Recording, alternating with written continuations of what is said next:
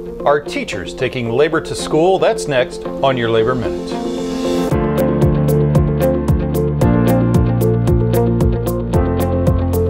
Hello, I'm Mark Harris in Los Angeles, Denver, West Virginia, Arizona, Colorado, Kentucky, North Carolina, Oklahoma, and most recently the city of Oakland. Teachers have been forming impenetrable walls and marching in lockstep to win victories in pay and benefits and infrastructure and class size. And they have struck to better themselves and to better the learning environments for our children. They are message disciplined and organized and speak with one voice. And they are claiming victory after victory. Enough so to persuade the president's son to proclaim in a recent speech that, quote, "These loser teachers that are trying to sell you on socialism from birth."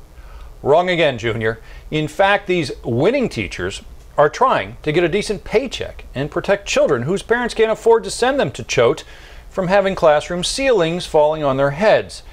Randi Weingarten, who is the president of the American Federation of Teachers, says that schools have been underfunded for years and that teachers have had enough and that parents are behind them.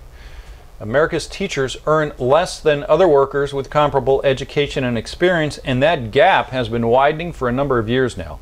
In fact, in a poll conducted last spring, 59% of teachers reported they took second jobs from time to time, and most report having used their own money for classroom supplies. In fact, in Oakland, where the latest round of teacher strikes is unfolding, many say they can barely afford rent. I'm Mark Harrison with your Labor Minute.